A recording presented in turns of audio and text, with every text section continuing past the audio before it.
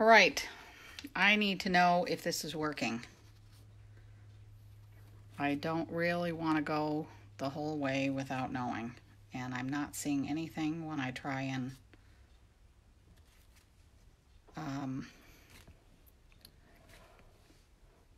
go live. So does anybody see it?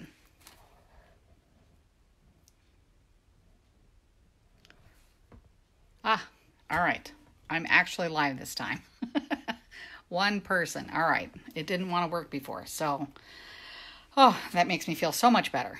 All right. So let me introduce myself. I am Cheryl Krebs.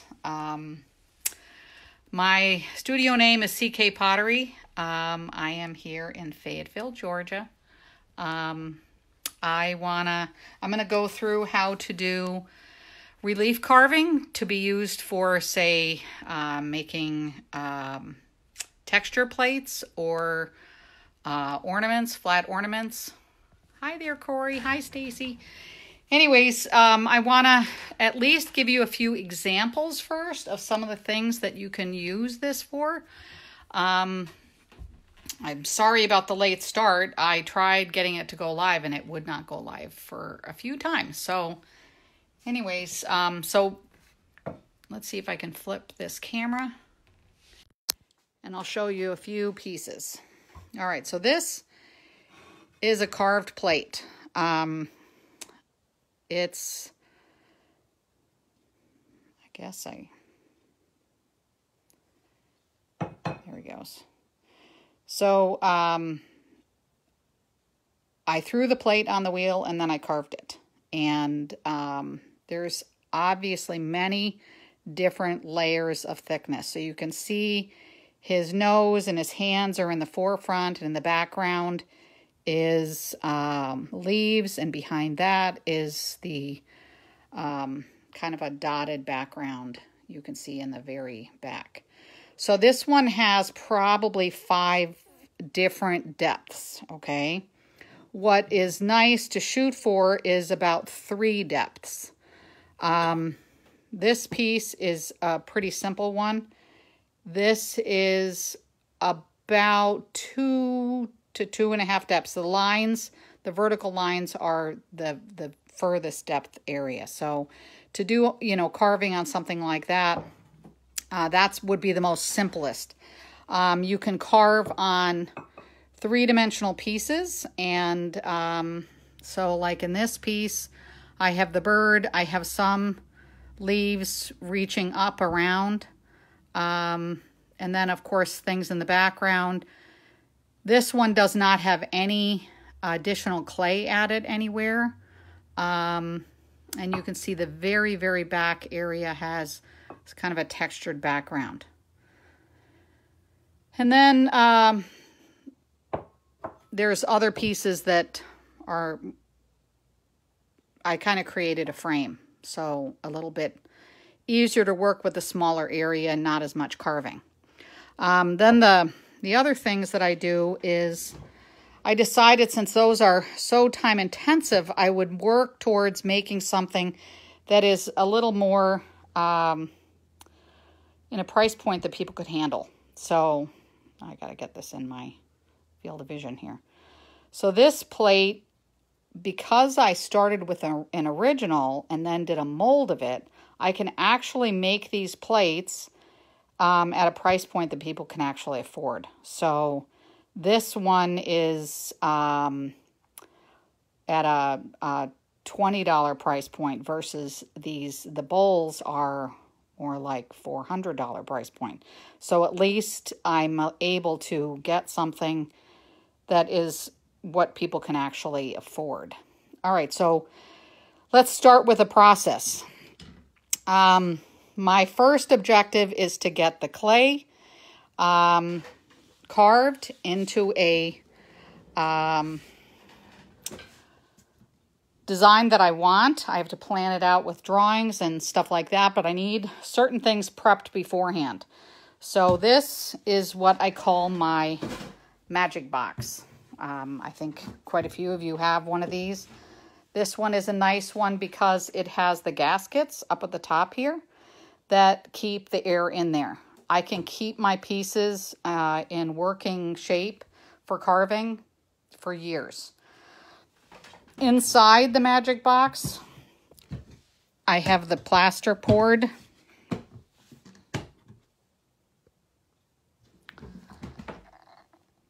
And so inside here, I have plaster at a depth of about, probably 1.5 inches. And then I have these rubber shelf liner things just to keep the clay off of it.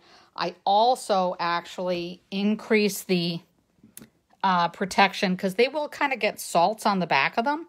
So I think they just pick it up from the plaster. So I put little clay cookies, just cutouts that I did.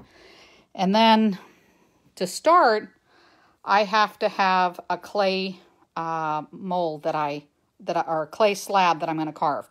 I keep them pretty thick, so you can see how thick this is so that as I work on it, the sides don't matter. This is going to be my original, and but that way I have a nice smooth surface to work from.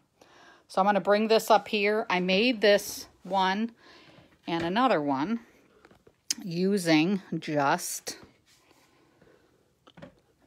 cookie cutters. So I have a flower cookie cutter and I have a square cookie cutter, but you can cut it out obviously with a template, whatever you want. But this will be what I'll be carving on today so that you can see my process. And then from there, I will show you how I go about this. Sorry. It has been an absolute crazy time, I'm sure for everybody, but on top of it, all right, how do I reverse this? On top of everything that everybody's going through, we had a water leak, and so I did not have water for the past 2 days, and which is not easy when you're trying to wash your hands for 20 seconds at a time. So we had to deal with that. All right, so moving forward, I had the pleasure of getting the approval from Jim Bridgman to use, he's a Clay Buddy member, to use his artwork for one of my pieces. And I decided, since he's a member of Clay Buddies, I would go ahead and use his artwork for this project. So anyways, I'm going to put you in the thing now so that you can see how this works. Hopefully I can get that to work. Let's see. You gotta put me on here so I can see stuff.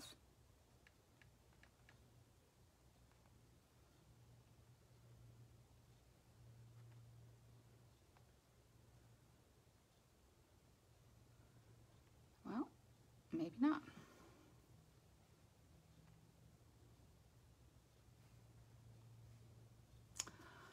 All right, I may not be able to see comments very easily. I can't get...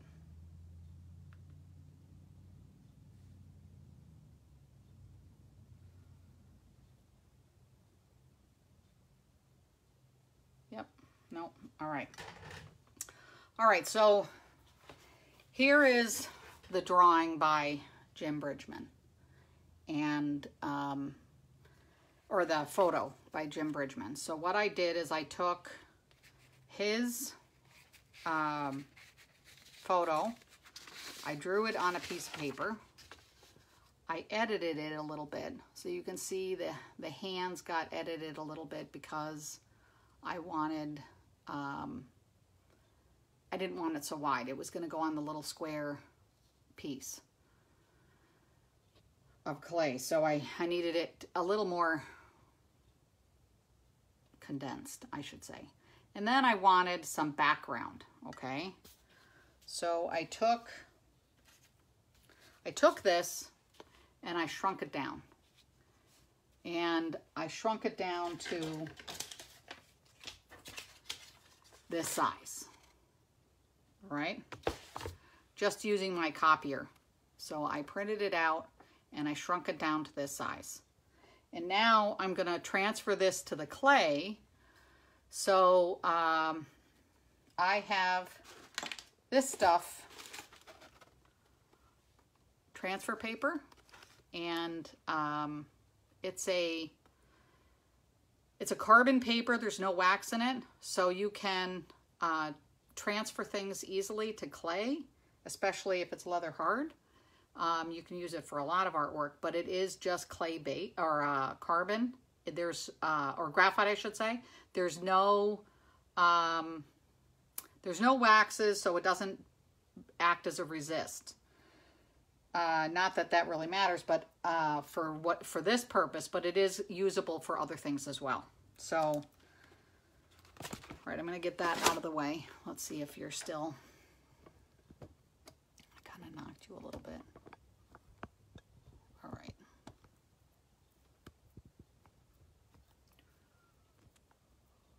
Okay. So now I'm going to transfer this. So I take a piece of that paper and line it up behind this. And I'm just going to hold it onto the clay and transfer it. So I've got to just make sure I got it lined up. I got it where I want it. I'm going to have a little bit kind of coming off the edges here. I know where the top is, where the bottom is. And I'm just going to hold it into place. And then I take just a traditional ballpoint pen and I write over the edges. So my little drawing, oh, and before I do that, so my little drawing, I found another image of some clover and decided I would add that to the background. So I thought it would be fun to have him kind of standing in some clover. So you can see him here. He's got a little bit of clover. All right, so I line him up and I'm going to transfer him to the surface.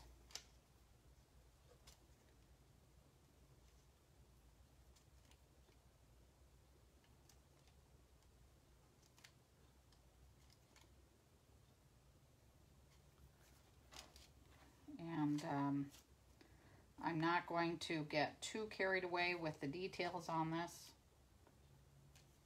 because I just want to show the process more than the actual artwork.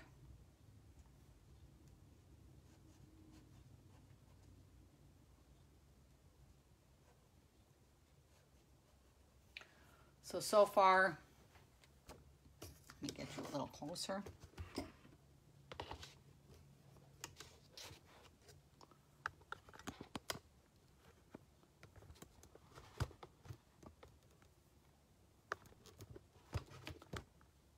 Okay. All right. So far, I'm just going to draw around. I'm not going to worry about the details so much yet.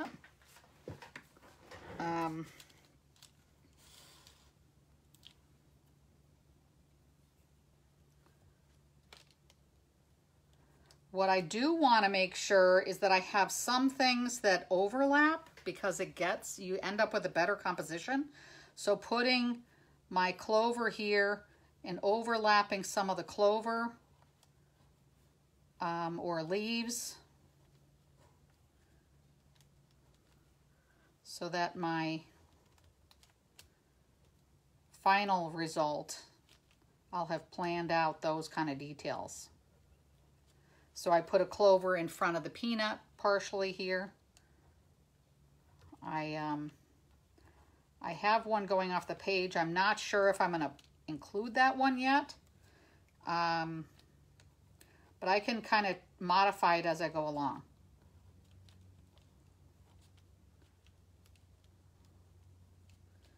I need the peanut in here. Now I kind of messed up on his,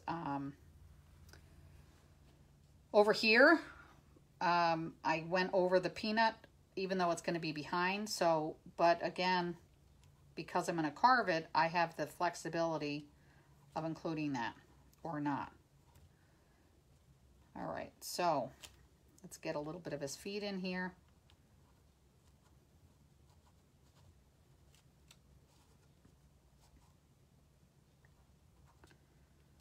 I got a little bit of rocks. I'm going to put some of the peanut texture in. And I'm just kind of generally drawing it up here.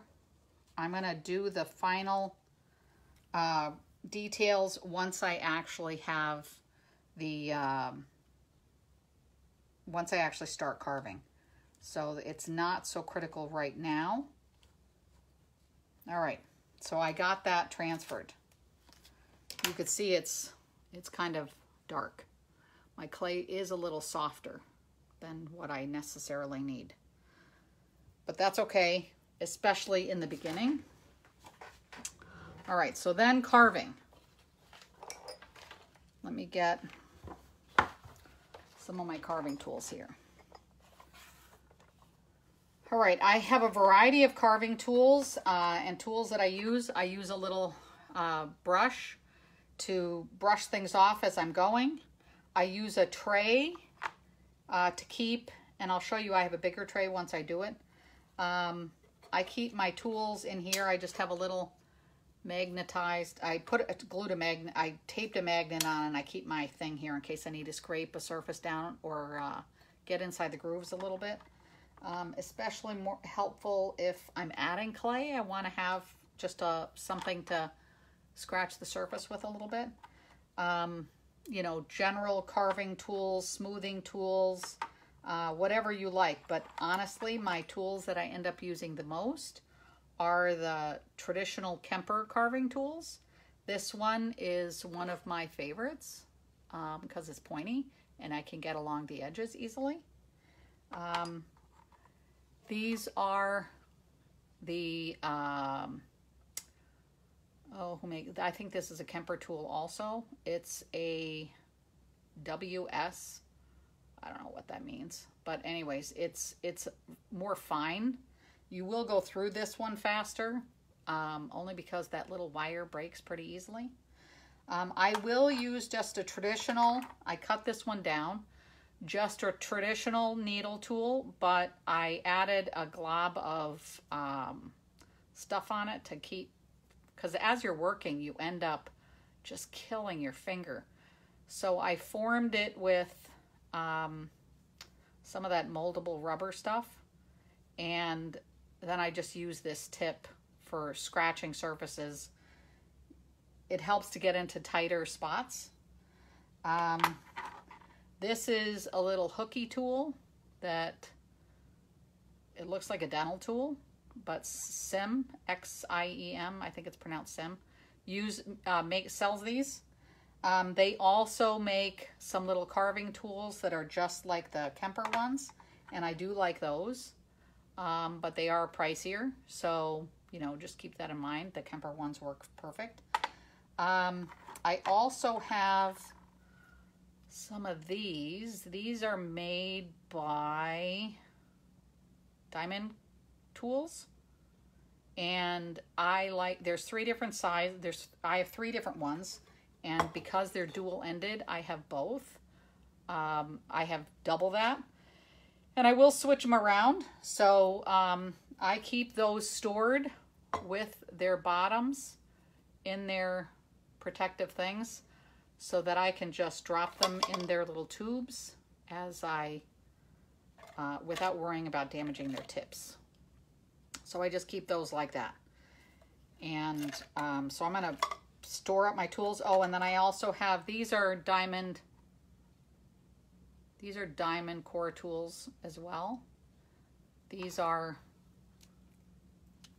I don't know what they call these things, but these are cool. And they have little rubber grippies, which is nice, especially nice for backgrounds when you're doing larger carving things. So I do have a couple of those up, a V1 and then a U1. So let's get the U1 in there so you can see it.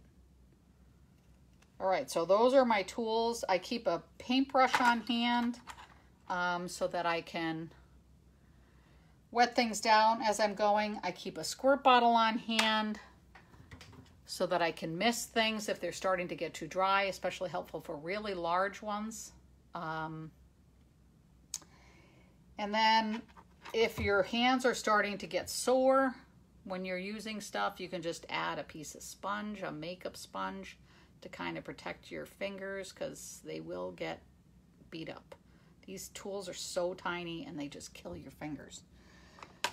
All right, and then I have a Kemper tool that is broken, but I do end up using that one.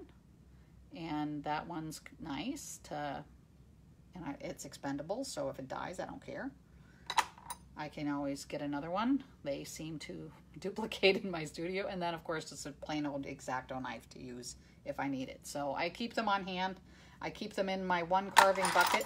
I have a larger selection of tools if I need them. Especially if you're carving something larger, I do keep those on hand. I butchered a paintbrush. I use this one. I cut off the top and made it smooth. I shouldn't say smooth. I literally scrub with this one, okay? So this is just a Crayola paintbrush that I cut off the top and I scrub if I'm trying to smooth something out. So this is my junky smoother. All right, so my tray. If I want to carve, say, sitting at the table, something small, I will use these little small trays. They're a little lightweight, so they tend to be a little easier to pop them up and toss clay bits everywhere, so I don't prefer that. Instead, I have this tray that I got from IKEA, and it comes with a stand, but it's metal, which is awesome. And so you can see it here. And I put a foam thing on it.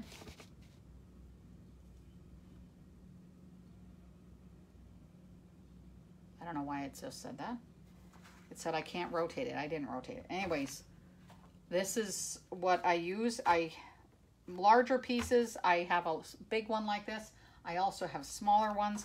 All I did was take a piece of foam and wrap it in plastic and used some stuff on the sides to keep it clean. And that way I'm not collecting crumbs. I can easily just kind of top them off and shake them off. So I have a smaller one though that I'm going to pull out only because I'm using such a small tile. I'm going to put it on here, and that way I can keep my stuff on here. And I'm going to take this, get my surface ready, and I'm going to keep my original just as a reference point. Okay, one thing I wanted to mention before I get started, if you if you don't have as much artistic skills, but you want to work on something like this, coloring books are great. If you find things that are royalty free, you don't have to worry about the, stealing artist work kind of thing. But just to give you an idea, these are coloring pages that I have for my grandson. So I just thought I'd throw that out there in case you don't have any, feel like you have artistic skills to be able to draw it in the first place. So you're not limited in that respect. Let me get these things out of my way now that I've shown you that stuff. I'm not normally this neat, so thank you for making me clean my studio. All right, if you don't have transfer paper, like what I had, that Cheryl paper, there's another option, and that is to take the back of a piece of paper and take a soft pencil, either B, you know how they come in H and B, or I like these ebony pencils, and you can do a rubbing on the back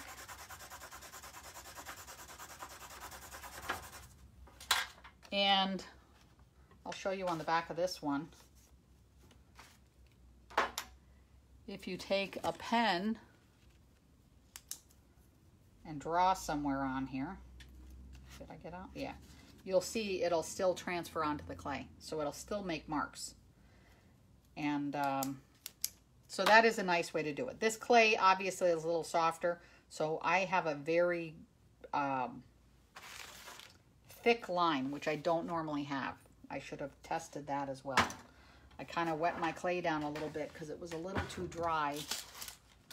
I set it out in the sun to dry it out a little bit more, but it really wasn't it wasn't great. All right, in this little bowl, and this I also use, especially if I'm doing a very elaborate piece. After I'm cutting away and I start losing my lines and I start losing some of my details, I have some food coloring in this little dish and it's all dried out. So what I do is I just squirt it inside, and I can redraw lines anytime I want with a crappy paintbrush or a fine paintbrush, whatever you want to use. So if I feel like after and it's maybe not taking a pencil or unable to finish my drawing or add to my drawing, I have used this as well. So this is another way to put images on your clay for you. So I wanted to mention that. All right, so now let's get started on carving. All right. I'm going to start with the very thick ones. And the thing that I want to carve first, I'm going to draw a little bit of a line around here. I'm going to use my soft pencil. This pencil is soft enough that it will work. I'm going to just draw a little frame.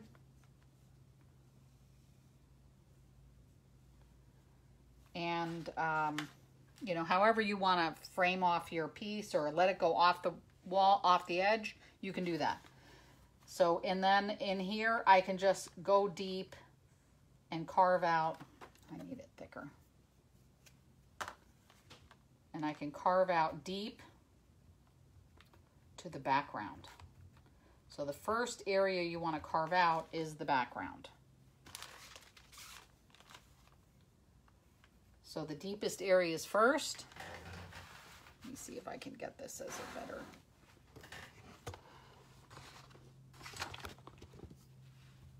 Let's see, how's that?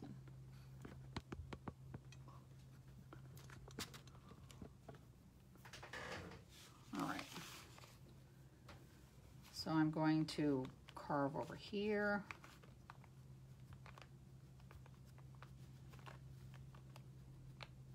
Now, because this tile is so thick, I can freely go that deep on my tile.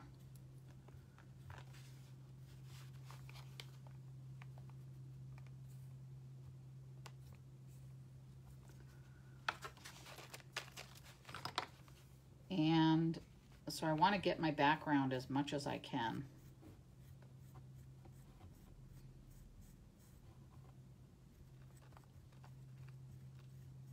I have to think about where I want maybe not as much depth. Around his shape.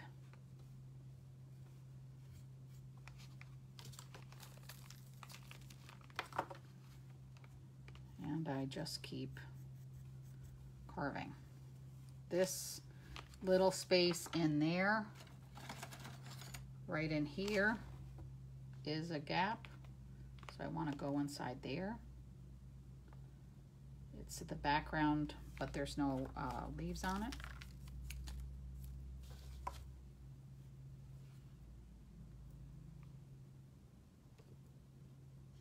Oh. Now I don't know how to get my, there's comments, okay.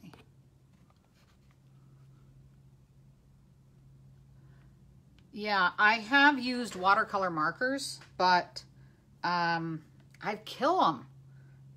They get so messed up. So I just don't use them anymore. I mean, I have a couple, but I've killed so many, and the paintbrush doesn't die.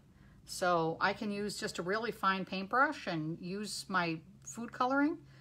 I also will use like crappy watercolor paints. I don't use good watercolor paints because some of them have pigment in them, and I'm just afraid if I use something that has color in it, if there's a little bit of pigment, it's gonna have some issues. So, all right, my background. I want to go all the way around and get my background. I'm gonna pull out one that I've been working on already. So just so you can see this guy, how I started him, how I put the stuff on, and how you first go around the background. And now I want to show you one that I've been working on that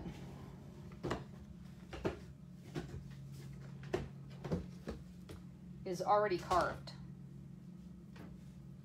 that I'm still trying to work on. So this is a water scene, and I didn't do it as thick as I should have, which is not good, but so it is starting to flex a little bit just from pressure. So it is a little frustrating. So as I work on these, I carved away all the background first and went through and did that. And then I went and carved all of the edges around all the things that are thicker, that have depth, and curved them into the edges. So if you look at this right in here, it goes rounded down into the wall, so I can just give a little bit of depth there. So the edges have to get angled as I'm carving. You can see it also with the fish. So there's a fish. Let me start at this, bend it this way. So you can see the fish is fat, and so I curved it down so I can get the depth there. I don't do the detail until the end. So, and then I can also, after I make it, I can even do additional detail on the actual clay slab that I make from the original. So I have not done a mold of this one yet. I'm still actually working on all the details. You can see where some of my original pencil lines are still there. So as I zoom in, you can see some of the original pencil lines. And then in some locations, because I was starting to, I don't know, you start to see double. So I will take paint, the food coloring. And as I squirt it though, all of that tends to bleed out, which is fine, but I don't squirt it until after I'm done for that session. So as I'm working, I work on it. So a piece this size, I would cover the other sides that I'm not working on with plastic, so that as I'm working over here, I want to cover this side and vice versa. And then so each of these different locations, I'll just keep kind of going back to it and working on it, carving out little details along. So in the starfish here, you can see I gave him some depth. Now, if I feel like I need extra thickness, I can score it a little bit. So I did it with this fish. So I can score it a little bit, and then I can add the clay on top and just kind of press it in really tight. And I use, while I'm doing it, I use kind of a tool like this. This is brass. And I kind of push it on really tight so that I know that I've compressed it on the place that I've attached it really well, so it doesn't pull up again. And then I can form it afterwards. So, but I just want to add that, you know, really strong adhesion there. So anyway, so this is one that I'm still working on, but it's almost done. I just got a few details like lines and texture that I want to put in it. Now, as you use the mold from this, it will lose some of its detail. So I'll show you one that I have done that. This is the original texture mold I made for that little plate. And as you see, he's losing some of his texture. Once I made a mold of him, he lost some of his texture. Just purely because he's, I don't know, it pulls some of it out. I'm not sure. So anyways, so let me get that better in the, so you could see it better. Okay, so this was the original tile. And then from there, so now that this one's finished, I would want to make a mold of it. So I put it on a smooth surface, like one of these trays. I have a bunch of these trays. I might put it on the back where it's really smooth. I might put it on a piece of glass. And then I would add some clay around it, okay? So that I can make a mold. Hang on a second. I need to get my little clay here. I stole my tool.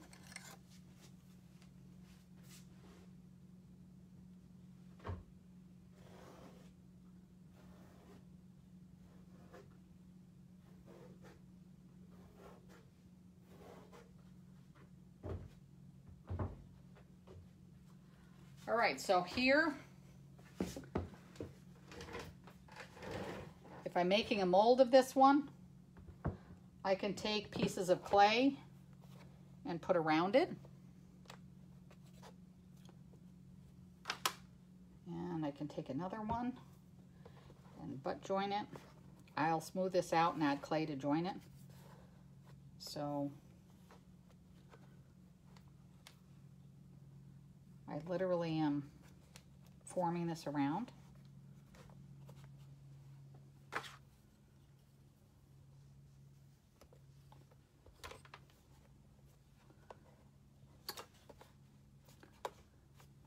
And I would get this all the way tight. I would tighten it up all the way around the edge down at the bottom.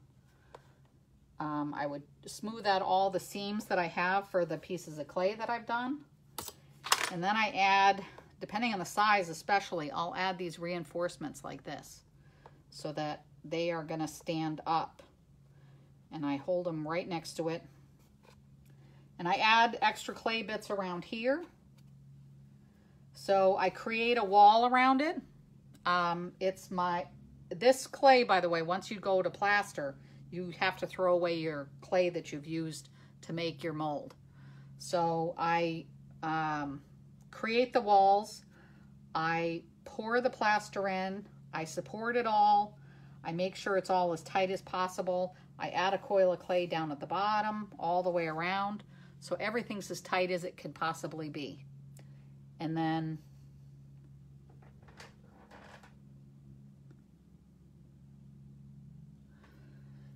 so once I'm done with that, then I pour in my plaster. And plaster making, because I'm generally doing small ones, I'm not really worried about the quantity of plaster that I'm using. I'm not sure what I'm on right now. Right there. Let me put my piece back up there. Okay.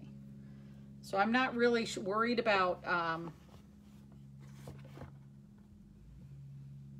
making too much plaster. I keep a spare container to dump my plaster in afterwards. So I have this little spare of all my extra plaster that each time, and once this thing finally gets filled up, I throw it away.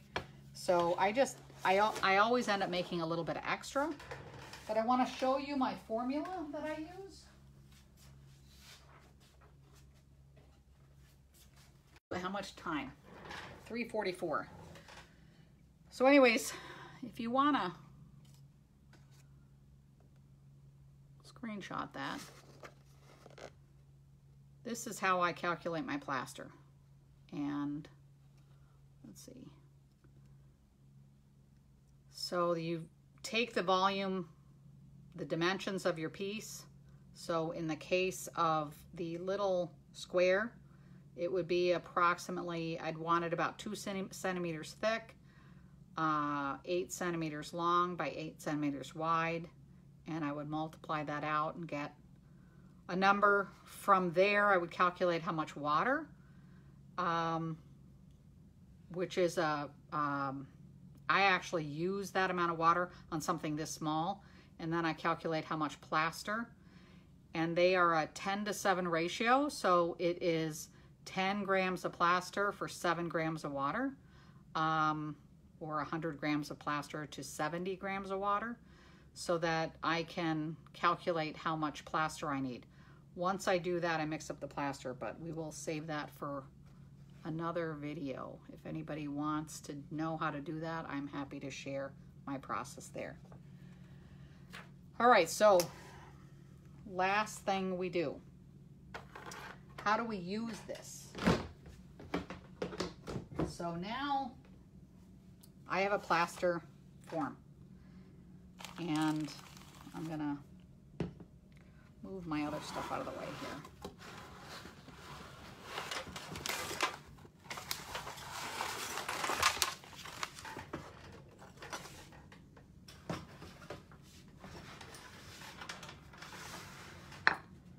All right.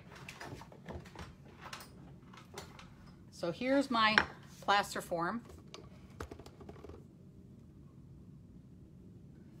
And I'm going to zoom in a little bit so you can see it better.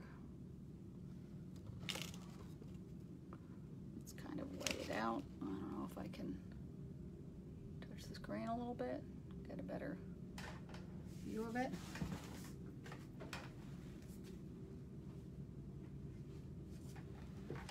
And I have a clay slab that I've already smoothed out, and I would cut out my form. So I'm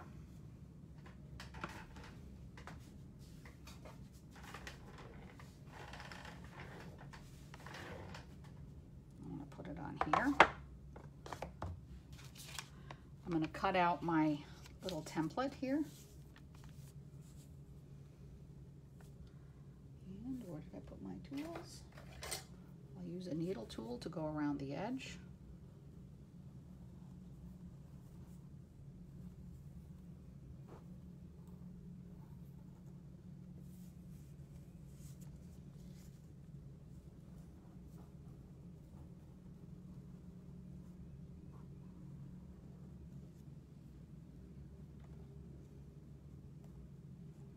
And I just made this template by drawing the oval that I had originally used, folding it into quarters, and cutting out my edge. So I just created it on, you know, as I went. So my objective with this little plate was to make little, those little tiny plates are for like a spoon rest. I use them as my soap dishes, although it is a little large for a soap dish, but it's fun to have next to my sink. So for that. So I take this, I smooth out my edges, but I'm not going to do it yet. This is a little bit thicker than what I would use, but we'll go with it. So I can press it on top of this, and I take my fingers and press it in. Make sure it's centered before I do that. And I am literally pressing it into every groove that I can find in there.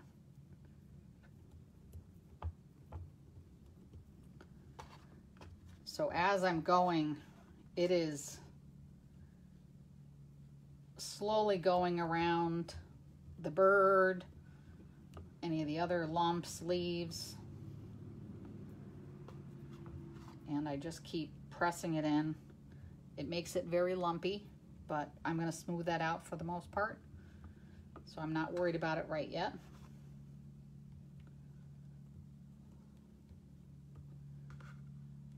I'm not going to smooth out the edges until I get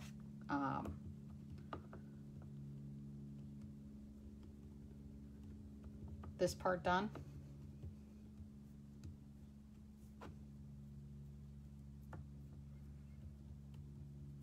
I don't roll it with a rolling pin only because it tends to push the clay sideways, so which causes problems, I have found. So I find that it's better to just press it with my fingers, get it to where I feel comfortable that all of it has been touched. And then I take, depending on the size of the piece, I take a wooden, oh, I forgot one very important piece of information. I take a piece of fabric, I lay it on top. Don't put just the wood or it lifts it up. So I smooth the whole back out using a, I mean, you can use a hammer, I just use a rubber mallet. So the back gets smooth this way. You can use a what do you call it? A wooden bat to do this part of it, but make sure you put fabric down first. I don't use newspaper only because I hate getting wrinkles in it. In fabric, it doesn't do that. All right, that's good enough.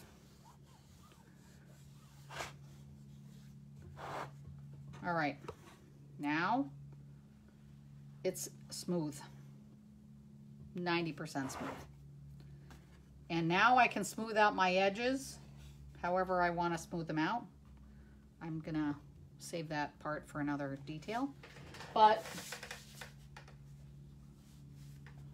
now that I have my little clay slab done, I can put it on a piece of foam and press it down, rock it a little bit. I can clean up all my edges now, and you can see I actually have a little bit extra on this side than I do there. So I can trim it however I want to do it. I can clean up my edges.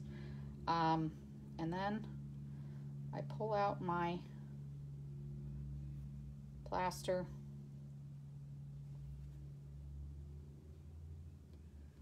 Very carefully. And I end up with a little plate.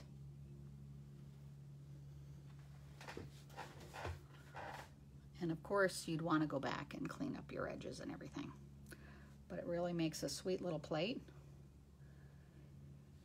And a nice way to make a piece for gifts or smaller items. Jewelry can be done this way. I'll show you also what I make from the same design is little ornaments. And these are a sweet gift. I mean, you can do just the bird. You don't even have to do it as a circle. You could just do a bird or just a butterfly or, you know, a favorite creature, which is a pretty, and this I fired on, or I glued on ornament hangers. These are, I don't know what they're called.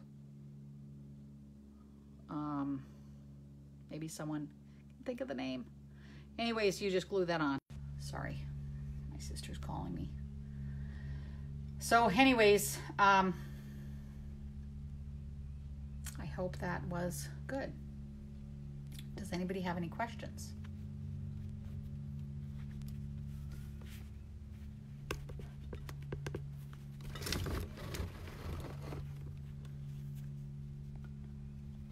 I can't seem to get my...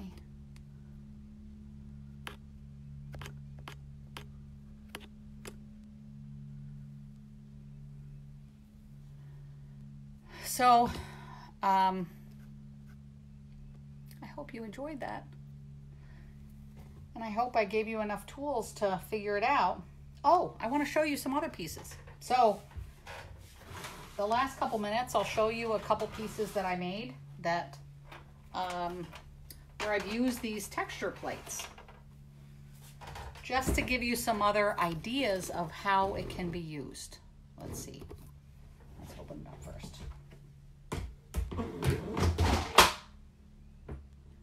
Now this one broke because it was too thin. So this is a texture plate, and you can see there's gargoyles in it. This gargoyle on this end is a little broken, but you can see the detail of the gargoyles. No, the roller does not help, only because it pushes the clay to the, and it distorts your image. So it helps it. I don't use a roller only because of that. There's too much, the clay is too malleable, and it moves around on you. So, but I want to show you, this is the whiskey sipper made from that. Let's see. So you can see his detail of this little gargoyle. Where is that? Okay, I'm not very good at that. So there's one of the gargoyles, and as I go around the piece, there's the other gargoyle. And there's his back end. So most of my stuff is Scandinavian, I don't know, European gargoyles and trolls and birds. When I was young, I used to do rose mauling. I have family that's from Norway, so my aunt brought me back stuff for rose mauling. So a lot of the swirls and I like that kind of stuff. So my daughter asked me, "Why the heck are you making gargoyles, Mom?" And I said, it's kind of like carving pumpkins, you know. So anyways, so that's one way, just a hand-built cup. Not too elaborate as far as the making process, but you just take your slab and your texture mold. So I want to show you that texture mold that I made from that. So this is how thick I went. This is the texture mold of that. So this is the actual plaster mold that I made of it. And you can see I created a wall around it when I created the texture, and that allowed me some forgiveness as far as my edges. And so anyways, this one you can see the depth of the plaster. I got a little carried away, but it's not going to break when I'm using it and working with it. So it's a pretty thick piece of plaster. I keep them just stored in cardboard boxes like this, and put it on the shelves, and I have it labeled what it is so that I know what and I label it plaster so that I'm not screwing up. The drawing I had done of the sea, this is my initial drawing of the sea, and then I created a line drawing that was easy to transfer to the clay, and I still have the back of that transfer paper. And then this is my template that I made at the same time so that I can cut out my clay. I don't know why my words, my comments do not scroll up. So anyways, this is how I started the drawing, then this, and you can see some of it got modified a little bit, but that way I have my original to go off of. Okay.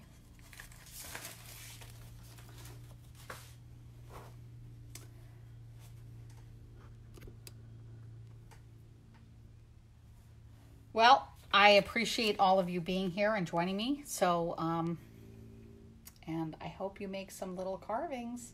Create some little of your own texture plates instead of having to buy them. I hope you enjoy it. Thanks. And I can't wait to see the rest of all the presentations. So I've been enjoying them. Thank you very much. And it's 4:01. So I will let you go. Thanks. All right. I want to save it though, and I want to share it. So I will do both. I promise. You're welcome. You're welcome, all of you. Thank you.